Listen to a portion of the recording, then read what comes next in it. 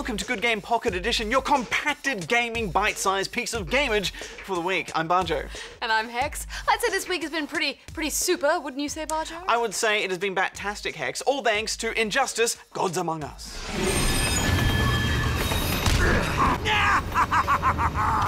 Right in the belfry! We'll punch it out over that at the end of the show. First up, though, some roundup reviews, starting with Tryon World's latest MMO, Defiance. This game is designed to cross over with a live-action sci-fi TV series, also called Defiance, but you don't really need to watch the show to enjoy the game. You play the role of an Ark Hunter, scouring the land for valuable alien relics.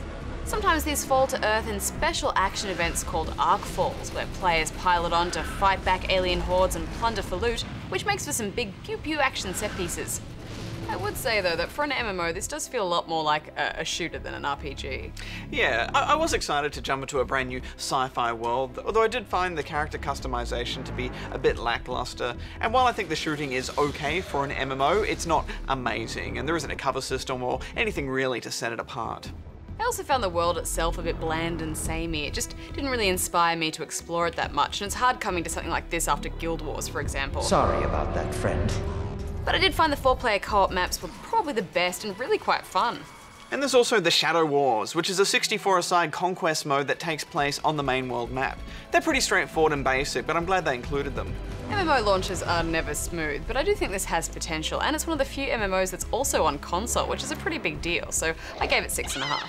Yeah, there's a lot you can pick and criticize about this game, but there is a joy into just riding about and gearing up and shooting stuff, so I gave it 7 out of 10. Now, onto an Xbox Live Arcade game from the makers of Castle Crashers. BattleBlock Theatre sees you stranded on an island, and your #1 priority is to escape and save your friends. There's been a lot of hardcore platformers like this in recent times, but BattleBlock Theatre is definitely one of the most polished in terms of its level design and pixel-perfect controls.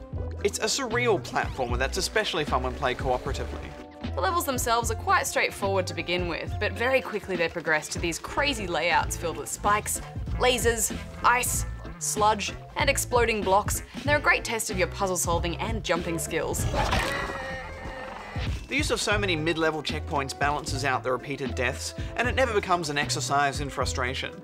This game's got style. I gave it 9 out of 10. I had a massive smile on my face the entire time I was playing this. There's so many laugh-out-loud moments. It's just a brilliantly addictive and snappy platformer, so I gave it 9 as well. Okay, we also had a look at another HD remaster this week, and this time it was Microsoft Studios' classic strategy game, Age of Empires 2. Age of Empires 2 HD Edition takes the Age of Kings and pumps it up to higher resolutions, with widescreen and multi-monitor support, rejigged multiplayer, and Steam Workshop support for user-generated content. Based on actual historical events, you'll be building towns, generating armies, and battling it to the death with other civilizations. There are some nicer textures, but aside from the basics of getting this to display nicely on a modern PC, the original AoE 2 remains untouched and it just feels old. Yeah, I think if you have a keen interest in world history, the single-player campaign is quite enjoyable. It'll have you playing through the histories of Attila the Hun to Joan of Arc, through a series of scenarios transitioned with small storytelling sequences. Of soul death is by now an old companion, but for Jean, we will face it again. But yes, I think RTS games have evolved way beyond what's on offer here, so you'd really only play this for the nostalgia or for a kind of my first RTS experience. Yeah, I enjoyed the return of the multiplayer side of things, but no, this is a 6 out of 10 from me. I gave it 7. Now, you ready to delve into some emails at the Ask Good Game desk? I am, Hex. Let's delve. Let's delve away. Good game! Okay, it's question time now, and this week we've got this one from Mick in Fremantle, Western Australia. Whatever happened to the LucasArts style of point-and-click games? I've been hoping that they'll come back now with touchscreen tablets, but most of the retro titles need emulators still. Any goss on the grapevine? Yeah, sad to say, Mick, but it has been a bit of a neglected genre for some time now, but I think things are actually looking up for them. With the huge success that Telltale had with their Walking Dead adventure game, I suspect we'll start seeing a few more games that make use of that classic point-and-click style.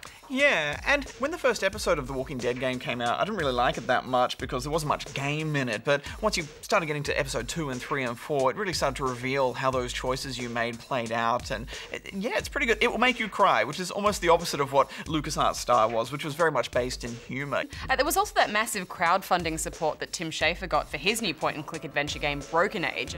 And as I'm sure you know, Mick, Mr. Schafer was one of the main maestros of those old LucasArts games. And if that does well, then we'll probably find more publishers embrace the beloved point-and-clicker.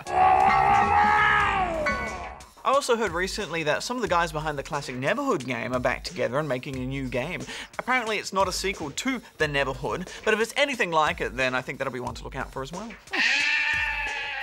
And just in case you missed them, there's been a few recent games you'd probably enjoy that lean heavily on that point-and-click mechanic, like Machinarium, Botanicula, and Deponia, amongst others. Right, I think we should get into some of our viewer reviews with You Review. Well, seeing as we were talking about Walking Dead before, how about we get some feedback on its not-so-great FPS survival instinct? Excellent idea, and not surprisingly, the general consensus is that it's not very good. I rang the alarms, calling in the abomination. And Diggs the Bunny had this to say: an okay game, definitely not worth the $70 recommended retail price though. Expected a Dead Island type game, but was disappointed with survival instinct. Poor selection of weapons, and gameplay is pretty horrendous. Fans of the show will enjoy, but still play the Telltale game over this any day. 4 stars. Yes, I think this is a budget bin buy at best, or you could always go for the PC version, which is a bit cheaper. And of course, we couldn't do You Review without the obligatory review without playing critique, which this week comes from Shinigami. This looks poopy. 5 stars. Meanwhile, Meep here was clearly unimpressed with the gameplay, but overall must have liked it, saying, "I've seen better gameplay from a potato playing MK." 8.5 stars. But a few of you seem to disagree with the naysayers. Zach says this game was epic, huge fan of the comics, TV series, and the other game by Telltale. This game was just an all-round awesome game. 10 out of 10. Well, there you go. Different strokes for different folks, I guess. Indeed, and he wasn't alone. JM71549 adds, "Bullcrap, this game is the best, 10 out of 10. Well, glad you guys are enjoying it. But on that note, we're out of time for this week, so back to the studio. Good game. What happens when you gritty up the toughest superheroes and villains from the DC universe and put them in a room? This.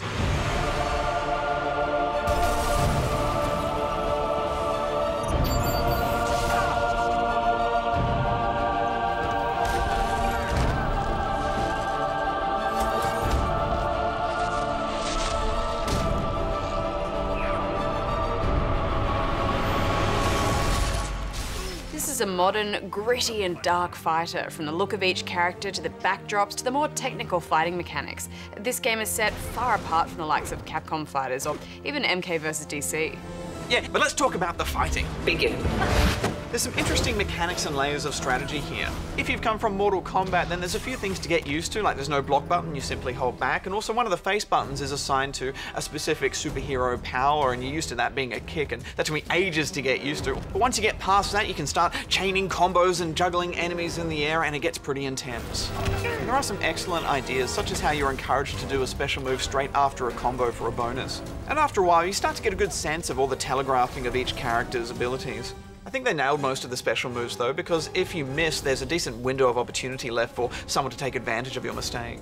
There is very little room for error though. I mean, I couldn't even get some of those combos out in time in the tutorial, especially those bouncers. Yeah, me neither. And I did struggle with the Xbox 360 D-pad a little bit, and I had to go to PS3 version. Yeah, there's a lot to remember here, but there's some really deep combat ideas which will beckon the pro players, I think.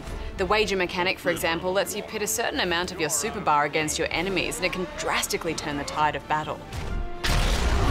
Along with a few charged abilities, you can also modify your super moves by giving up a bar of your super gauge. And this is fantastic because it's unpredictable and it can change a combo in a really interesting way. But if you fill up your super bar, you can unleash a giant special attack.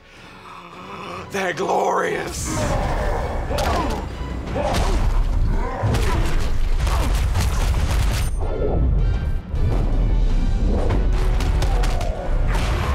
I love how the Flash just goes for a run around the Earth and comes back. Just gets a bit of a run up for that.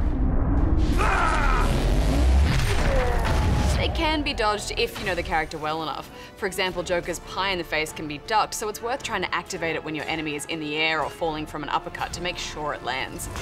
On top of all that, the backgrounds crumble and fall apart as you fight, and it all feels very dynamic and superhero-y. I love how environmental these fights are. I mean, when I think about the best fight choreography from, you know, good action movies, they're the ones that use aspects of the environment around them. And that's what this felt like, and it's so cool. Yeah, it is so exciting, isn't it? And especially because you forget that it's there sometimes until someone throws a car at you.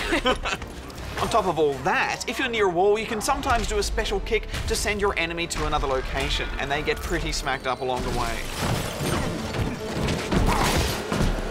They've just gone all out on these. The transitions are amazing. I mean, they've come a pretty long way from punching someone from a subway up to a rooftop in Mortal Kombat. Yeah, I had a fantastic time with this game. At first, I didn't know how to feel about it because it did feel so different to MK versus DC, but then I started to just see all those different layers of strategy and wanted to get better at them. So I gave it 9 out of 10 rubber chickens. I will say it's weird how they all get up after being knocked down only to fall over again, and there was no handicap options that we could find for multiplayer, which is a bit of a shame. But this is a top fighter with some killer spectator modes in online, such as King of the Hill, so I gave it 8 out of 10. Good game. Well, that's another episode of Pocket Packed Away, but join us at 8:30 PM on Tuesday night for a full-length episode of Good Game, where we'll be going boldly into space with a new Star Trek game. Let's go get our damn ship back. And we also have a look at the cooperative shenanigans of Dead Island Riptide. Until then, barge you out. Hex out. Who's your favourite Star Trek captain? You know, she gets a bad rap, but I'd say Janeway. She's cool. Janeway, she is pretty cool. She felt like my grandmother. You know, if you Not see, because she's old, but like I felt like.